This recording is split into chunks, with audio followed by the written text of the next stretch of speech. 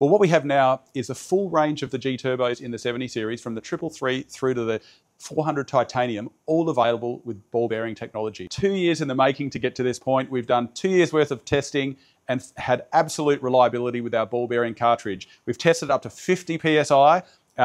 You would have seen the videos on the Hilux where we've done drag testing and that. In actual fact, that was testing our G380 ball bearing Titan turbocharger at 51 PSI. Done towing testing, extreme tow loads, up hills, long-term testing, more than 50,000 kilometers of cumulative testing on these products. So let's start at the beginning. What do we got here? We got the G333. The G333 is just the go-to turbo for bottom end response.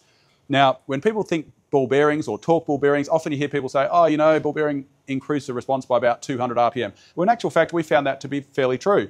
The G333 we see come in at around that sort of 1450 to 1600 RPM range, depending on the vehicle setup. And we now see it coming in at that 1300 to 1450 range. I mean, we can see 1,000 Newton meters at 1400, 1450 RPM at the wheels if you have the right combined setup on the vehicle. It's just incredible. And the feeling of just no lag. I mean, the turbo just feels like it's on all the time. That's the best way to describe it. It's like it never really isn't in boost. It's just incredible. So here's our dyno report that displays a back-to-back comparison between our current journal bearing G333 versus the new ball bearing G333 with no changes at all to the ECU calibration. The part that we're interested in is what happens between 1000 and 1500 RPM. The dotted lines are our torque measurement, with our blue line being the current G333 and the green line being the new ball bearing. You can see with the ball bearing unit, we've been able to start the run earlier due to its increase in response and gained about 250 RPM, which has resulted in torque gained in the low RPM working zone. Additionally, throughout the rev range, we have gained a small amount of boost pressure, and this has resulted in a leaner air-fuel ratio from the mid to the top end of the run. And this is primarily based to the increased efficiency of the turbocharger. With the ball bearing unit, we started the run at 1100 RPM, starting at 350 Newton meters at the wheels. The journal bearing doesn't see this until 1350 RPM. This is a huge difference. What you see down low is really magnified throughout the whole rev range in terms of drivability, giving much more workable operating range to your vehicle with the added bonus of up to 2.5 times factory torque and double factory power on standard injectors. So moving on to the G380. The G380 in our range of turbos is a G400 but with a Titan compressor wheel instead of titanium.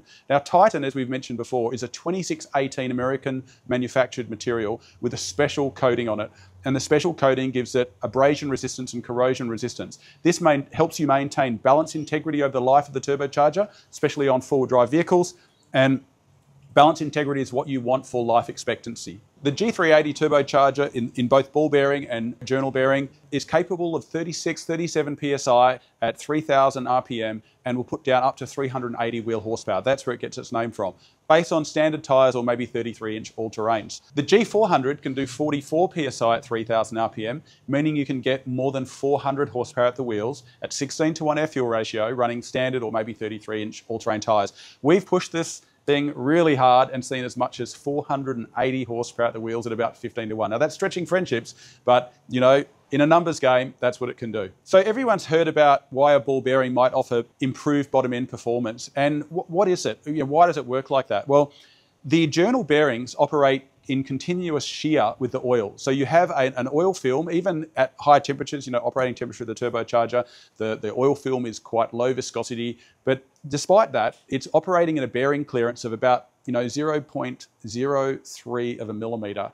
And that's quite a, you know, thin cross section. And when you've got maybe a 9mm bearing like we operate in these, there's the shear force becomes quite a negative aspect of turbocharger lag, really. Now, in a loaded up situation, a continuous load situation, you don't see a massive difference, but in that instant throttle response, you'll always find that the ball bearing has less friction initially, and the shaft speed will be higher from the beginning in a light load situation. And when you do your transient, you're already at a higher RPM to start with, and you'll be on boost quicker. And you do notice that it's sometimes these things aren't that easily seen on the dyno, but the seat of the pants is really quite the experience. Also with the ball bearing, the reason is that the balls are in constant contact, but there's no sliding. That means there's no drag. You have the drag of a very thin oil film that the balls are pulling around, but in actual fact, the balls are in constant contact on a surface with a very small surface area, and so there should, in theory, there's very limited friction there. A lot of the friction comes from, like, when I spin this here, you'll see it lasts quite a while. Like when I spin it, a lot of the friction from that is actually the oil seals on the front and back of the turbocharger. Ball bearing technology is more expensive, and so a lot of the designs you see on the market are built for a price. In fact, it's fair to say that every OEM manufacturer built a turbo for a price. I mean, the turbocharger found on the 70 series is a first generation Garrett VNT system. It's the same basic turbocharger, plus or minus, that was found on a 1998 BMW, and yet you don't find that generation on the latest BMW. That being said, our NEXTGEN VNT system that we have put in these systems, in these turbochargers, sorry, is far superior to all of those.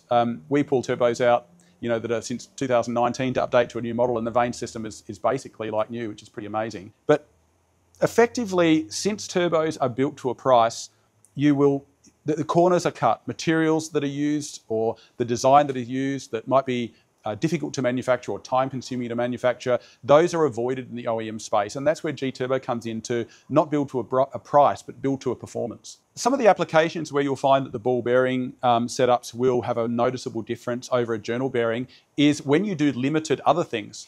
I mean, you're always, no matter with these vehicles, there's so many things that you can change. You know, you can put better intercoolers on, better fan systems for the intercoolers, a better airbox, a high flow intake power pipe to the turbo, a better exhaust system. You know, all of these things, higher flow in, or better atomizing injectors like our VD Pro 100s, or all of these things make a difference. But where you notice it the most is, like, if you just put, say, a G333 or even a G400 titanium on a vehicle that's got no other mods whatsoever except maybe a clutch exhaust, and you've just put a remap on it, man, it's astonishing. Like, it beats the factory turbo in bottom end response. So our ball bearing turbos that we brought out have all of the technology that we have in the other turbos. So we've got the turbine housing with a thicker flange for less leakage. We've got the larger outlet so that we could have a much higher flow. I mean, the diameter inside here is about 60 mil versus 49 mil on the standard turbocharger. We've got a one-piece core, so we don't get flex between the compressor cover and the housing, so we don't have, like, the compressor wheel touching the housing. We've got our stainless steel actuators for corrosion resistance to maintain integrity in adverse conditions, because the turbocharger, when they're fitted to these, is sat right down low in the system. And yeah, it's really everything that you find on the existing turbocharger range is found on the ball bearing range, with the addition of the ball bearing. So we've got the G380 and the G400 titanium, or the G380 Titan and the G400 titanium. The difference is only the material in the compressor wheel. Titanium does have a higher density than aluminium, and so there is a slight difference in throttle response between the two. It's marginal, you can barely tell the difference. It's almost arguable that you can't, but in theory there is a difference. So what we've done is, for people that don't want to run as a high boost, they never need to run, say, more than 35 or 36 PSI, well, you may as well go for the Titan. The titanium does, however, offer you that absolute integrity over the life of the turbocharger, that its balance will be maintained. Good balance in these turbochargers is the key to reliability, because vibration is what kills turbochargers. When testing the ball bearing system, we had several parameters we wanted to see. One was, what was the bearing wear over the duration of the tests? And we wanted to make sure that the testing phase was held in the most extreme environment. So basically, we're trying to load up these turbochargers in ways that only the most rigorous use customers would experience. So to do this, we mostly tested using the 400 titanium, because the titanium compressor wheel will almost withstand anything. Whereas the Titan is all out at about 185,000 RPM. The titanium wheel can handle 220,000 RPM. So then it comes down to the bearing system. Can the bearing system withstand those high RPMs for extended periods? Can it deal with the drive pressure forcing the turbine wheel into the turbocharger at that high RPM? And then after that long service, what measurable wear do we find in a ball bearing system? Because in a ball bearing system, they are a constant contact bearing, meaning they will always wear, so they do have a life. So the reality is that ball bearings do have a life expectancy. We just wanted to make sure that that life expectancy was far outside of what's normally required in a turbocharger system, so that you as a customer don't have to think about that, even though we, when we design these things, really have that in the forefront of our minds. So if I just bought a brand new 70 series, like this one, or the one out the front that's done under 1,000 Ks as well, the very first thing I would do before I did any other thing, if I was only interested in what is the first restriction on the vehicle, It is absolutely the turbocharger. Now, the turbocharger on factory has a 44.5mm inducer on the compressor wheel. That is the, all other things being equal, that is the absolute smallest part of the air induction system. It's smaller than any part of the snorkel, it's smaller than any part of the intake system. In the case of the G333, the flow is about 35–40% more than the standard turbocharger. Now, it's not only 35–40% more, you could probably push it 60–70% more in some environments, simply because its construction is so much stronger. The materials that we've used are really high end. The balancing quality that we have is really high end, and it means that you can get the absolute most out of it. But basically, and we do have videos on this, we do got sample dyno sheets which we'll show you. The standard turbocharger, DPF in place, no mods at all. We'll do around that 200, maybe 210 on standard wheels, horsepower. Putting this turbocharger on will allow you to get over 300 horsepower at the wheels, DPF in place, no other mods on the vehicle except to tune. And that's just amazing. One of the other advantages of having a ball bearing system, or a bearing system that has much lower friction, is that there's less drive pressure required to drive it.